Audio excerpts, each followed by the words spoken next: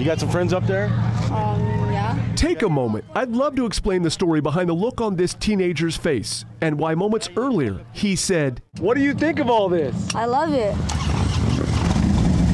It is this morning, more than 24 bikers with a special custom limo picked up Michael Valdez from home and offered a special escort to school.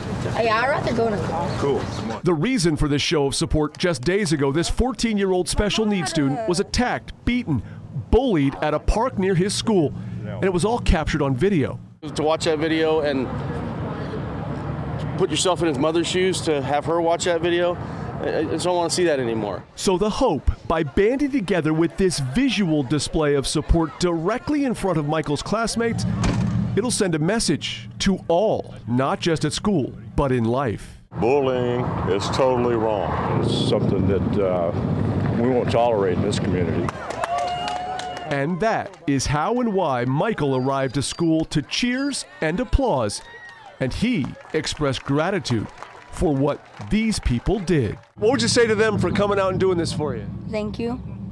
A big thank you? Yeah. In Turlock, Mike Tassell, KCRA 3 News.